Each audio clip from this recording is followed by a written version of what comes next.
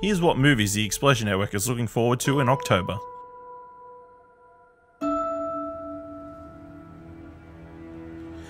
On October 3rd, Joker releases in cinemas. Director Todd Phillips' love letter to Martin Scorsese is set to be the most controversial film of the year.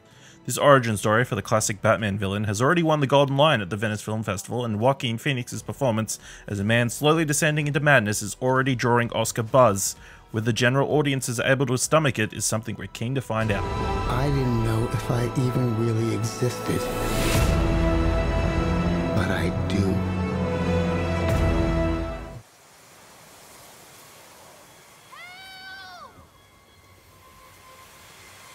In Tall Grass is based on the novella by Stephen King and Joe Hill. This freaky story takes place inside a field of tall grass, believe it or not, with several characters trapped inside, unable to escape no matter how far they run in any direction.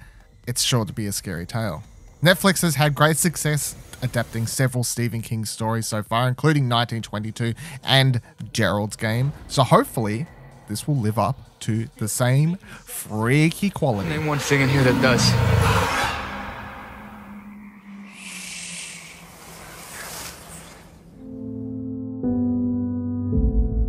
Tell me something. On October 10th, we get Gemini Man.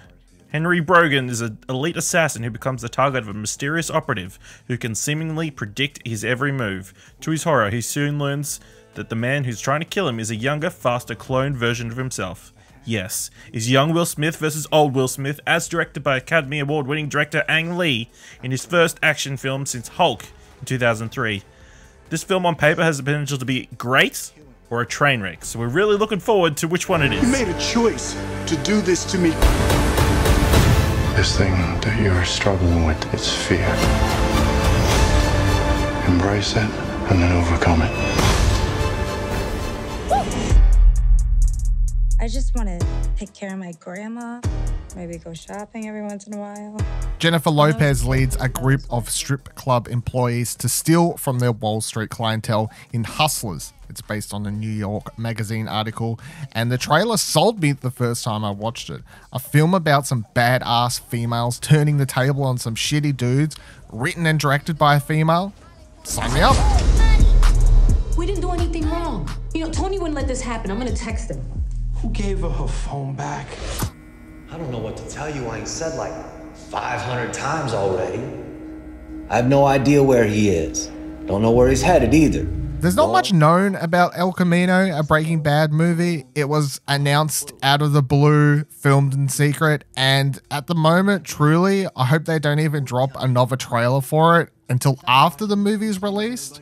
I love Breaking Bad. It's one of the greatest TV shows of all time, and the movie is going to give Jesse Pinkman the screen time to deal with the trauma he went through in a TV show, and I cannot wait. Tell you. No way I'm helping you people put Jesse Pinkman back inside a cage.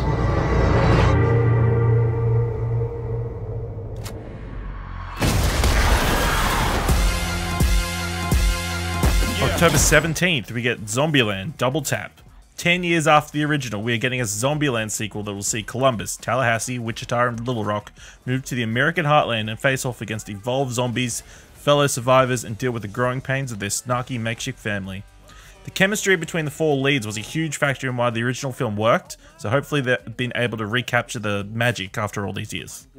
I don't like you at all. I think you double parked. Or more perpendicular parked. Hope we don't get a ticket. What is going on here? What? Hello, everyone. Talk. Talk fast. There hasn't been a good Terminator movie in 28 years, but hopefully Dark Fate can turn those things around. With Linda Hamilton back as Sarah Connor and looking badass, things are looking hopeful. This is being made as a direct sequel to Terminator 2 Judgment Day, so forget about every Terminator film post T2, forget about T3, forget about Genesis, all of that. All of your focus should be set on Terminator Dark Fate.